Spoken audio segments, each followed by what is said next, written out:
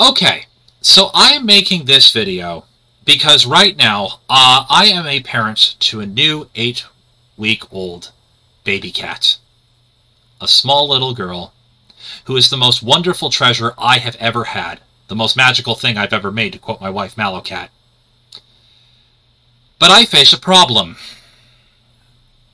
See, little bit of background. Some of my lore about being a paradimensional traveler, also like my other colleague character on this channel, Pseudonymus, who does docudramas and magic, trying to document parallel cultures, etc., and what magic means for them, is based on a bit of actual real-life history of mine.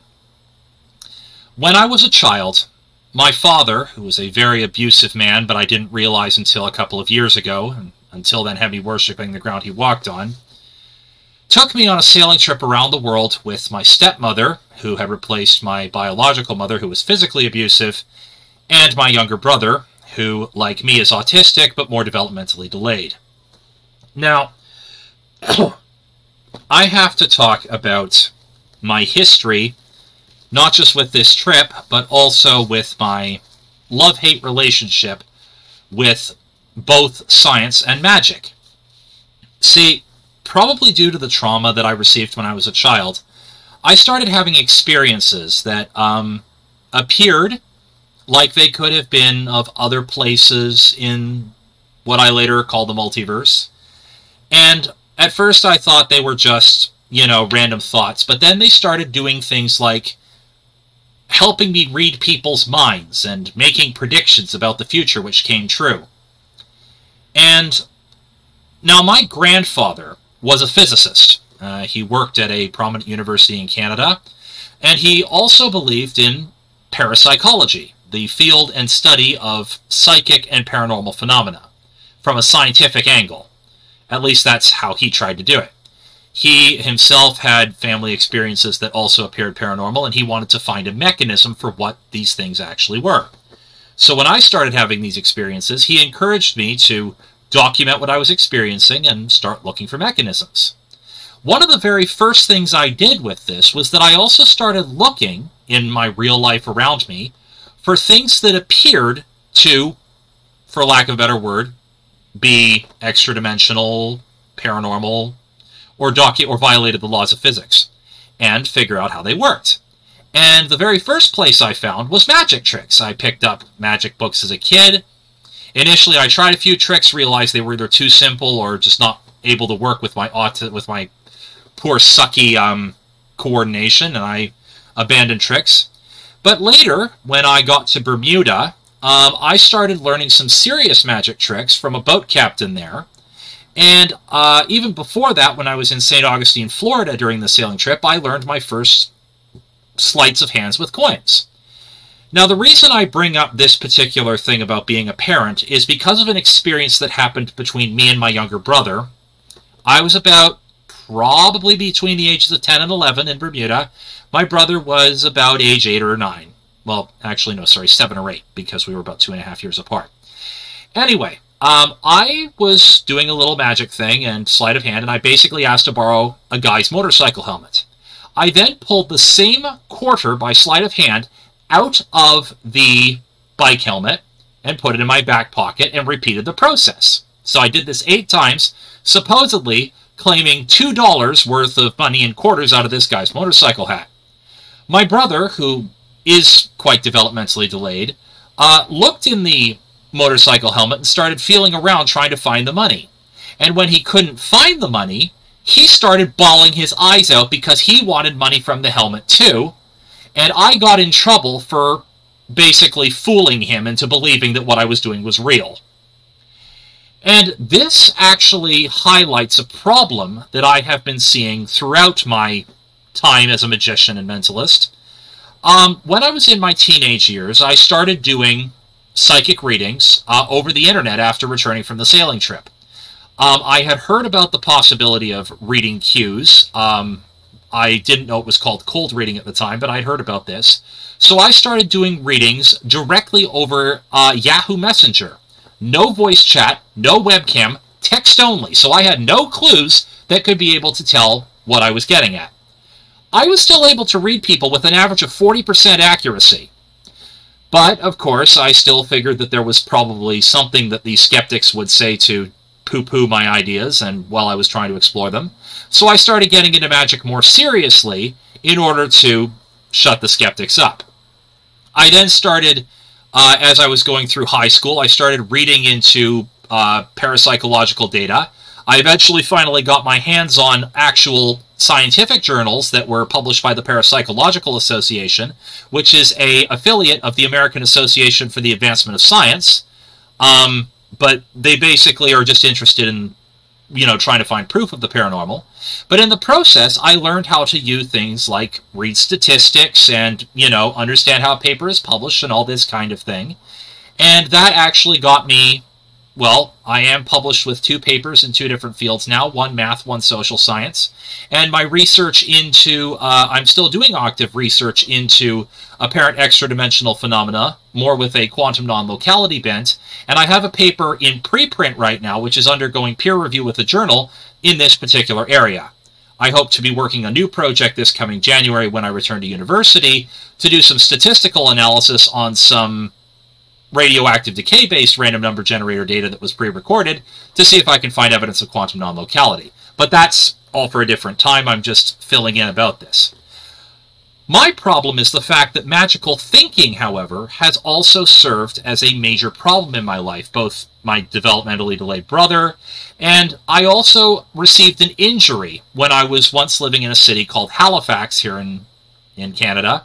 I was busking, performing a magic act late at night, and I was doing an act where I basically made lights appear out of thin air and passed them through my body and through my clothing for the entertainment of the audience. Somebody walked up to me and said, "You need to stop what you're doing right now." And I said, "Oh, I didn't realize I couldn't busk here, I'll move along."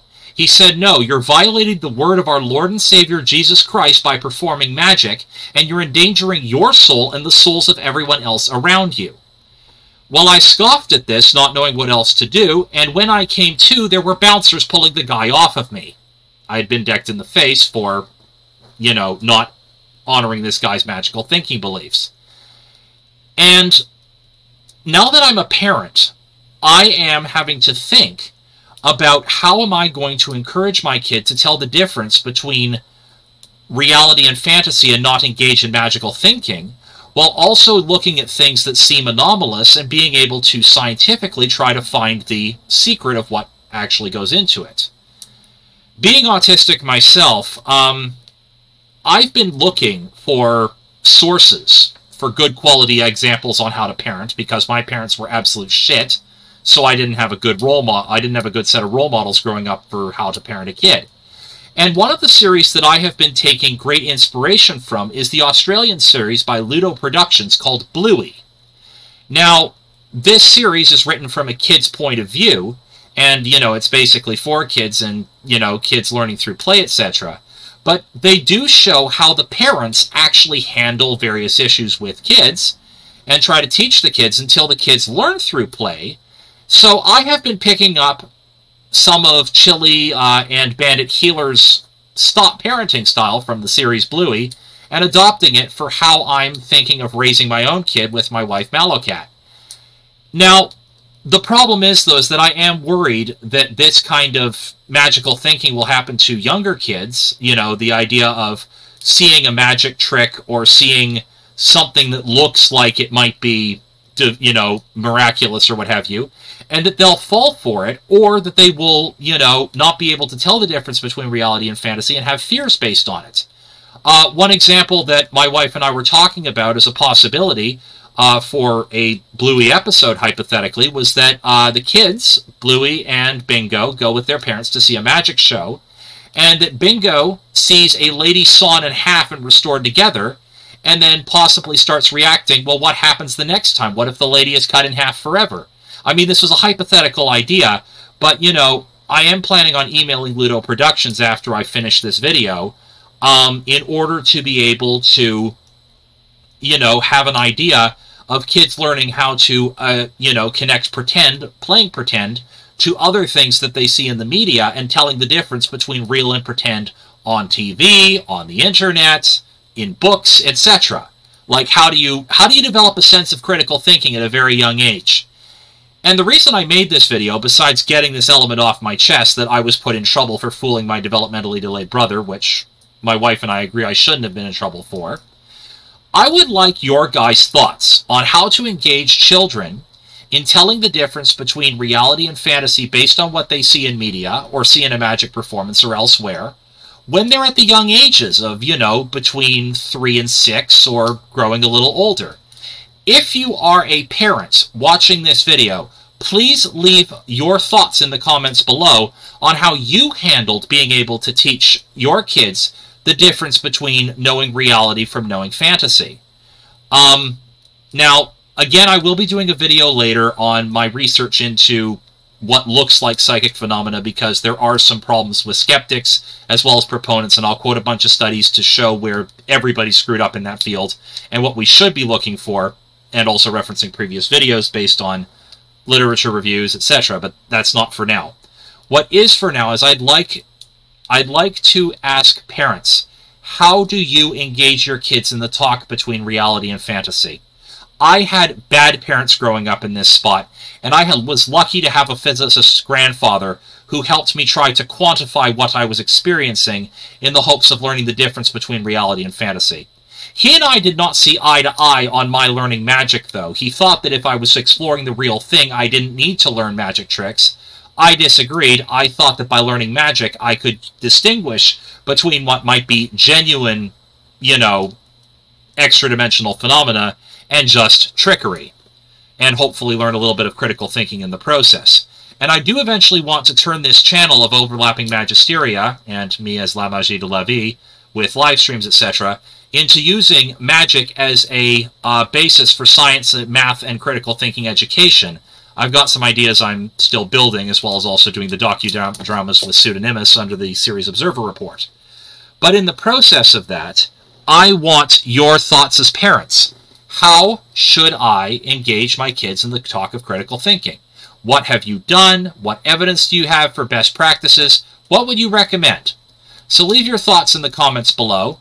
And since I'm going to have my colleague, quote-unquote, Pseudonymous, share this on Facebook, anybody who is watching this video from Facebook as well, feel free to leave comments on the Facebook post about how you handled the critical thinking education, the critical thinking talk of separating reality and fantasy with your kids. Or if you were a kid and remember how your parents handled it, and if they did it in a good way, you know, let me know what they thought there.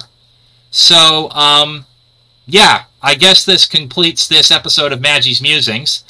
But yeah, I needed to get this off my chest and, you know, just get the thoughts out there in the hopes that parents will be able to help a struggling new parent out, so that by the time I actually do approach this conversation with my daughter when she's old enough, baby cat, I'll be able to talk, I'll be able to have a heart-to-heart with her that will, you know, help her either learn through play or something else the difference between pretend and reality in the media and elsewhere. That little dose of critical thinking that I think kids need to start with.